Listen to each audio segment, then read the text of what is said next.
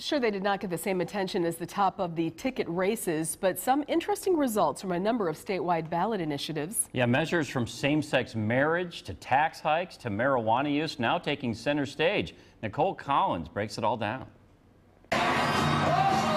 Tuesday night may have been a big night for the president, but in Colorado, people cheering a long-awaited move to legalize recreational marijuana use. 80 years ago, we repealed alcohol prohibition in this state, and we're doing the same thing when it comes to marijuana. Voters approving Amendment 64, allowing adults over the age of 21 to possess 28 grams of pot and privately grow up to 6 marijuana plants. 4 other states also had marijuana proposals on their ballots. Washington state passed a similar law, but Oregon's attempt failed. We are happy here in Colorado. We're going to send a message around the world that marijuana prohibition has failed and it's time for a new direction. Across the country, 38 states weighing in on more than 170 measures, shaping the social and moral fabric of the nation. In Maine and Maryland, voters approving ballot initiatives to begin allowing same-sex unions. The move rejected in Minnesota, but garnering much support in Washington state. Jubilation, and finally we've got justice for all of us. Measures like requiring on genetically modified foods, support for schools, and sales taxes also considered in this election. State officials now bracing for a showdown with the federal government to see if many of the measures can really take hold.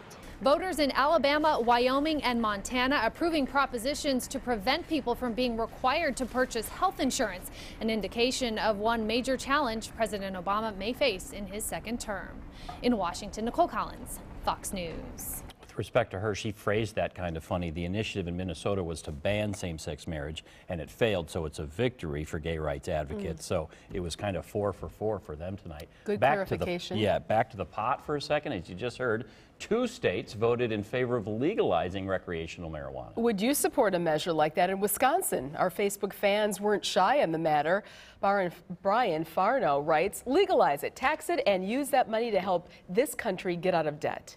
Ryan Moss said, I hate pot personally, but I think it's a legitimate source of medicinal use and could be a phenomenal source of tax revenue. And Shannon Trapman added, it is time to thoroughly research and openly discuss the numerous benefits of this plant. What do you think?